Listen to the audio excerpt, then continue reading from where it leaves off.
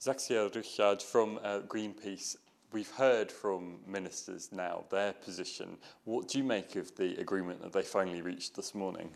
Well, we think overall it's a weak deal, but it might just leave the door open enough for negotiations with the Parliament to continue. We think that both houses should find common ground. It's important for fish and fishermen, but there's still some way to go. And when you say it's a weak deal, on those key aspects like discards, where has it fallen short in your eyes, where we are at so far with this plan for reform? Yeah, first of all, everybody can see the brakes are on if you negotiate all night. And on the discard ban, it's not actually a discard ban, it's a limitation, which is good. Discarding will be limited, but there's still a possibility to discard as much as 5% throughout the year and lots of other loopholes which we're not satisfied with.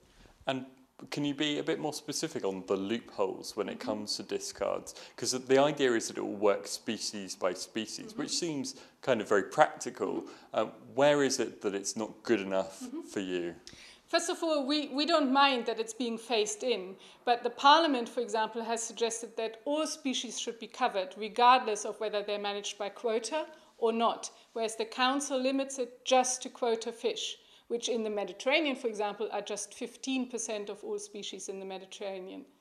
And on other aspects, for example, the idea that fish should be fished at much more sustainable levels, in other words, where the scientific advice suggests the numbers.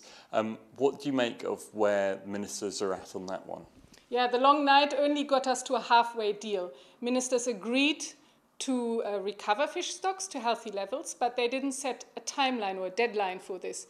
And how are we going to manage to measure achievements against the goal if we don't know by when these stocks should be recovered? We're calling for 2020 to be the target date. So for fishermen in Scotland, as these plans stand, what difference would they see? And for them in particular, where does this fall short overall, do you feel? Well, I think, again, one of the big changes will be the discard limitation, so they will not be able to discard as much, which is good. Much more fish will be brought to land and not wasted at sea. That's a good step. We also will see changes in the fishing pressure. So in some areas, we might be able to increase fishing pressures because stocks are recovering, but in other areas, we might see reductions. You mentioned this is a weak deal. It's not good enough as it stands. There's still opportunity to have discussions in the European Parliament.